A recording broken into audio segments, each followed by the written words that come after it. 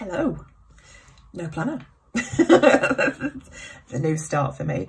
Firstly, I'm really sorry if there are problems with the sound in this video. My microphone is really not working, but I shall carry on. I shall just ignore that, so please bear with me.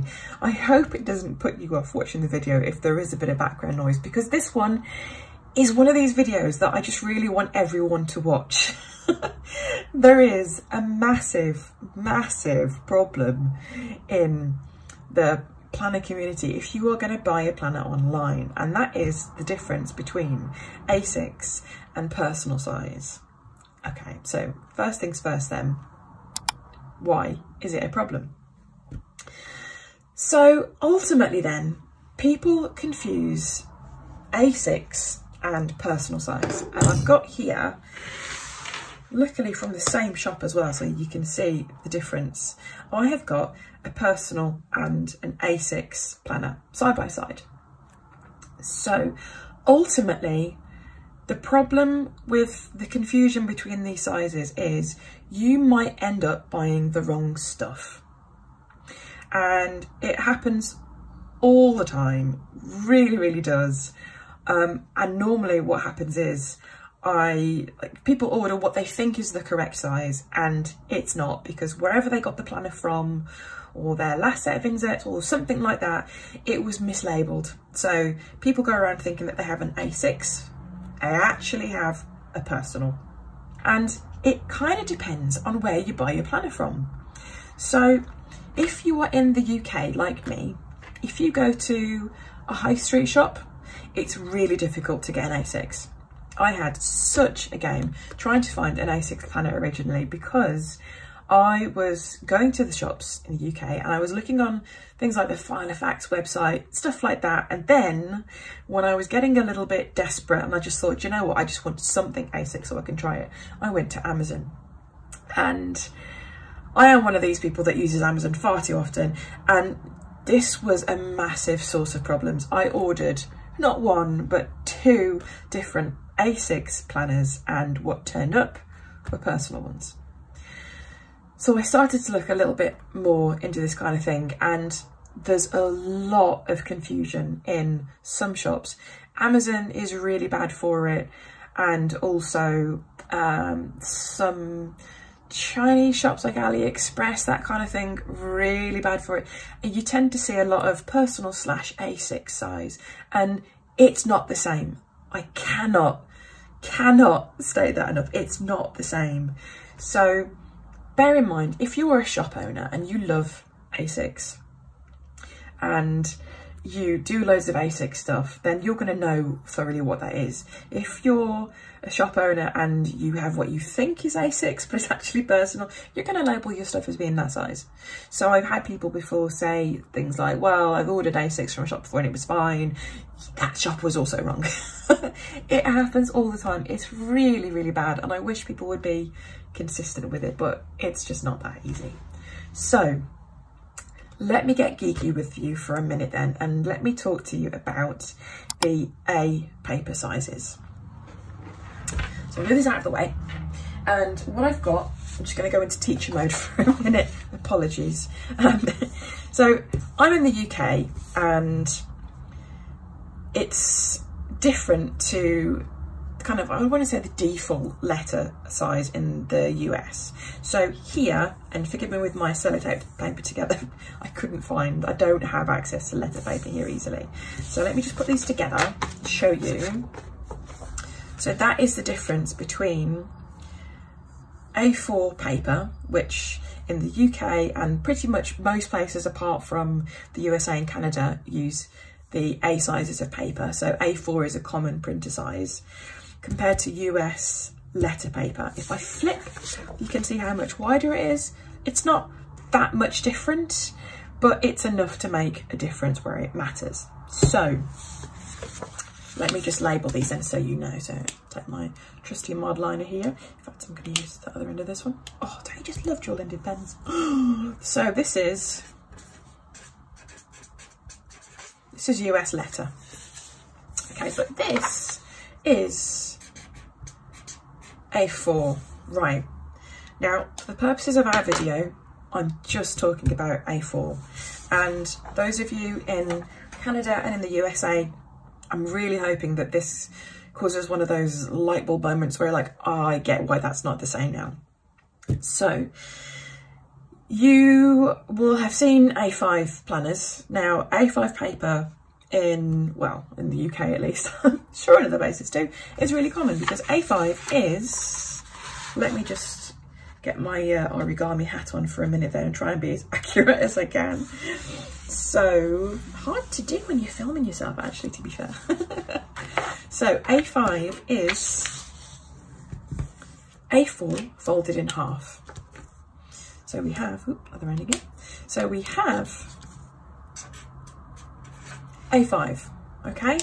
So it's a really nice and easy size if you're using A4 paper, because if you're using that straight away and you have some A5 printables, you know that you're going to get 2 per page. So moving on from that then, can you guess where A6 comes into it? Can you guess what I'm going to do next? What I'm going to do is fold this in half again. So let's try and be as accurate as possible, otherwise I'm going to have really wonky pages. But here we go. Right. I'm thinking of that thing about how it's only possible to fold paper a certain amount of times before it reaches the moon or something. What is that statistic? Will someone drop a comment and let me know, please, because that's going to bug me. So this is A6. Okay. Now, notice the proportions of this. It's the same proportions, as you can see, as A4. Proportion is really important. So on a piece of A4 paper, we can fit, ignore that because that's confusing, 1, 2, 3, 4 pieces of A6. Right, A6 is that. Now, the 80 paper sizes, there's like a really long and boring history. I'm just going to flash up a little info screen on that so you can see. The A paper sizes are very tightly measured, I want to say, what's the word for it, like it's a definite size, you know, like there's no interpretation involved. You know, if you buy A4 paper, it's going to be A4 paper. If you buy A5, it's going to be A5. It might be cut slightly badly, it might be a millimetre over or something, but it's going to be that size. There is no interpretation. So let's compare that then to personal size. This is where I'm hoping it makes the most sense.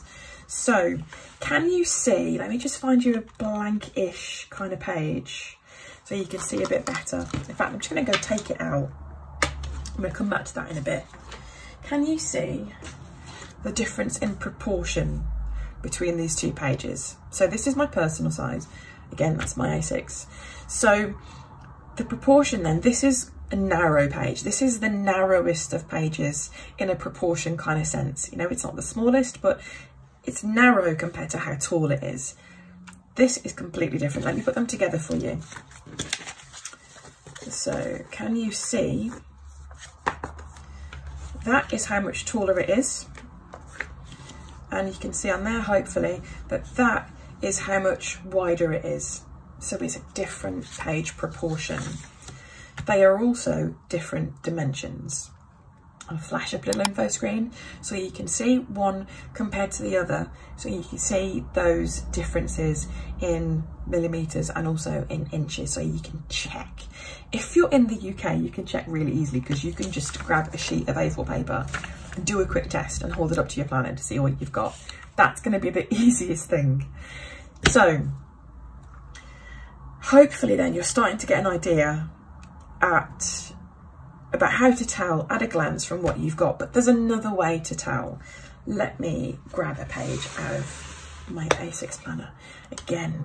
So hopefully I can find a notes one that I haven't been scrolling all over. Yeah, there we go. Look, perfect. So here we go. Oh, I miss this planner. I love this one so much. I actually really like A6. I think it's such a nice size. So here then we have, I'm just going to label it for the sake of being really, really clear. We have A6 and we have A6 and personal, side by side, excuse my handwriting. I am a member of the Messy Handwriting Club. Anyway, so planners have equal spacing, apart from the Franklin Covey Classic, they have equal spacing between these holes. Also, I think the older Van der Spek minis, but anyway, they have equal spacing here. The thing that tends to vary is the number of holes you get and the gap in between. So if you've got an A5 planner, then you're going to have a larger gap between those sets of holes. If you have an A6, you're going to have a smaller gap. If you're going to have pocket, you're going to have no gap, just a continuous line of 6 holes. So that's a really quick way to tell at a glance what you've got. Now let me compare for you again. So you can see it on here. So the holes should line up on one set because they're equally spaced, but they don't line up on the other. The rings, can you see that properly? The rings, although the sets are the same, the gap in between is different. Now let me show you in another way. Here is my old, oh I loved this. Here is my old A6 planner, and you can see there's not a huge gap between these rings. Now I have here, this is the same type of ring mechanism as is in here, but this is for a personal planner. So if I compare that, you can see, I'm going to try and get like a good angle for you so you can see really clearly. Yeah, there you go. So can you see that these bottom ones are the same again, and the gap between each of them is the same, but it's this middle gap that's different. So one way to tell from a photo is to have a look at the middle gap. It's easier when you've got one side by side, so you can tell the difference. Failing that, have a look at the page proportion. Does it look like that narrow page? It's going to be personal. If it's got this kind of shorter, more squat kind of proportion, it's A6. But they really, really are not the same. And crucially, they're not compatible. So if you have a personal planner and you try and put an A6 page in, your holes will not line up. Now, some people, I say they're not compatible, and I'm kind of cringing because I know that, technically they may be compatible before someone shoots me and points it out in the comments.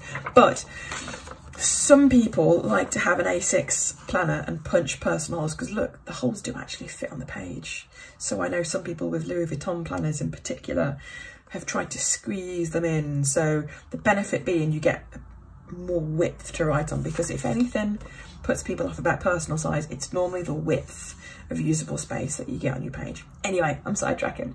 So I am really hoping that that has helped you to see the difference between personal and A6. So if you are sitting with what you think is an A6 planner in front of you, do me a favour, will you check? Because you might find that you actually have a different size altogether. So also, if you want to go really, really down the wormhole with this one, wormhole, rabbit hole, I'm not sure what that phrase is, but anyway, if you want to just get lost on Google for a minute, just have a look, see what the extent of this problem is. If you do a Google image search and type in A6 planner, you'll get a complete mix of personal size in A6. Oh, right. So that is the end of my little effort to try and correct the confusion between these two sizes. If you know someone that is looking for an A6 planner, oh good lord, please do me a favour, please share this video with them. Share it as much as you can. Thank you for watching, if you are indeed still watching, and hopefully I'll see you again soon. Okay, bye bye.